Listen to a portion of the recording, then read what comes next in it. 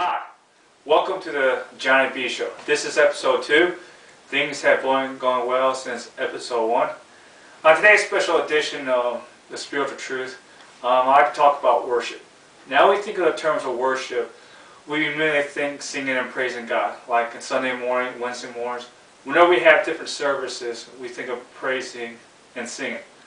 Praising and singing is worship, but that's just part of the wide range spectrum that worship has to offer. And that's today's topic. Today I would like to talk about worship. Today's passage comes from Genesis chapter 12, verse 8. From there, he went on toward the hills east of Bethel, and pitched his tent, with Bethel on the west and Ai on the east. There he built an altar to the Lord, and called on the name of the Lord. The Abram set out and continued toward the Negev. Genesis chapter 12, verse 8. Now, I just finished reading Genesis chapter 12. Now, in My Utmost Verse High is by Oswald Chambers.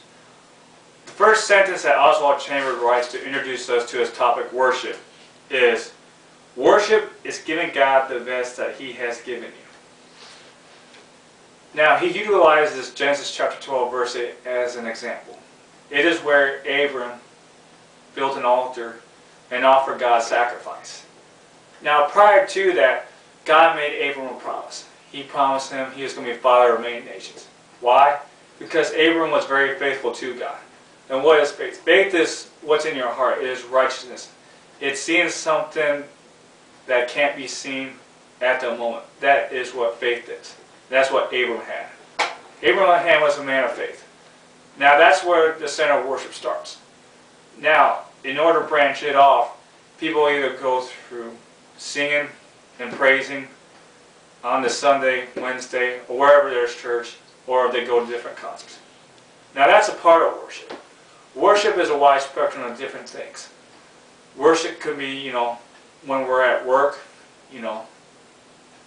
making money, or it could be at the gym or at school, You can say, how could it be a spiritual act of worship?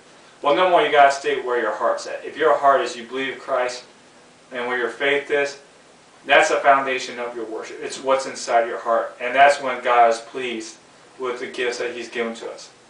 And the gifts that God's given unto us is we should do the best we can to make it the best to offer God. And it's like Dr. Falwell says, if it's Christian, it ought to be better. Hello. Welcome to another exciting edition of Johnny D Speaks from Life. Today we're going to talk about the current tax code and how it affects millions and millions of Americans' lives. Now there's two ways that taxes affect people. Either you raise taxes or you cut taxes. Those are two different ideas that usually separate the party lines. If you want to raise taxes, typically you're on the left side. If you want to cut taxes, you're considered on the right side. But no matter what you do, someone feels like they're getting robbed or it's not fair. And I agree in that case. For instance, on the left side, they want to raise taxes. Why? Because they want to have more different government programs. And while they're doing that is they're hindering productivity on the right side because they're taking money out of the working demand and starting in social programs and different types of government programs. Now, let's look on the other side, the conservative side. The conservative side is they want to cut taxes. They want to keep their money, it's their hard-earned money, and plus it makes economical sense if you want your economy to grow. Now, let's look at the problems that cutting taxes do. Let's say, like, for instance, you got a social program, let's say like prisons, you want to build more prisons. And the thing is if you don't get the revenue, you can't build any more prisons or make prisons bigger. So what ends up happening is you take criminals, you put them back out to society and they cause more further harm or further danger to the productivity. That's another way it hinders productivity. Now, I'm for neither side. I'm neither for raising taxes nor cutting taxes. There was once upon a time that when our founding fathers came to America, they wanted to start the American dream. They wanted to have a place to worship freely, whoever they wanted to, and also they wanted to have the best possible life they could have, life and liberty. Now, I'm in favor of the fair tax plan. The fair tax plan doesn't raise taxes nor does it cut taxes. It neutralizes the tax system. If in fact it rewards productivity.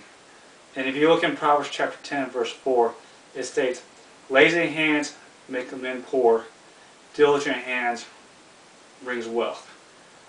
Now as a nation, we got that backwards. It seems like we are hindering productivity, but we're rewarding laziness. And that is another problem with our economy. If you want the economy to turn around, I suggest that you need to find more on what the fair tax plan is. And get your congressman, whoever supports a fair tax plan, get them into office. There are very many people that support the fair tax plan. Yet, there's others that do not support it, like for instance Washington lobbyists and different senators and the IRS. If the fair tax plan became a reality, there would be a lot of people losing their jobs, particularly the IRS lobbyists and senators. Well, honestly, we could do without them because they are done nothing but destroy the American dream.